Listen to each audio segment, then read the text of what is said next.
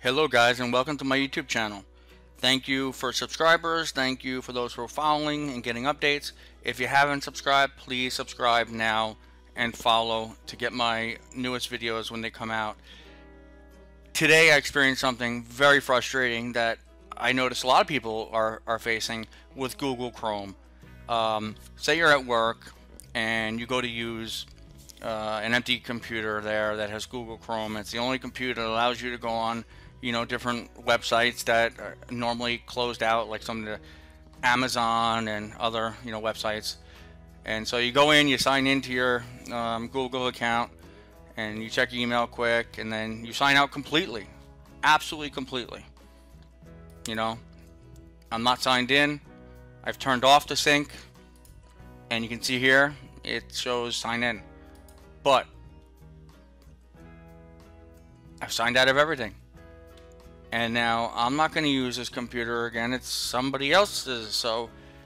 But I'm still seeing all of my bookmarks here, and when I go up to here and go to settings, I see that the sync is off, but under passwords, whoa, hold up, we got all my username and passwords here.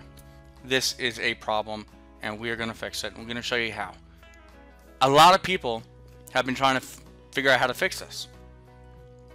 How come when I completely sign out of Google, clear the cache, clear the passwords, do all that nonsense, going up here, going to settings, going to privacy and security, and clear browsing history and cookies and everything else under advanced for as long as you can remember, and clearing all the passwords and other sign-in data, how come that doesn't get rid of it? Well, here's why. And I'm going to show you how to do it. This quick steps.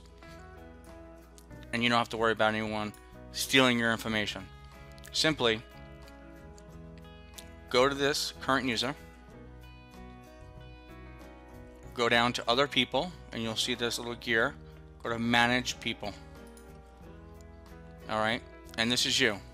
I'm going to click on these three dots. I'm going to go to remove this person.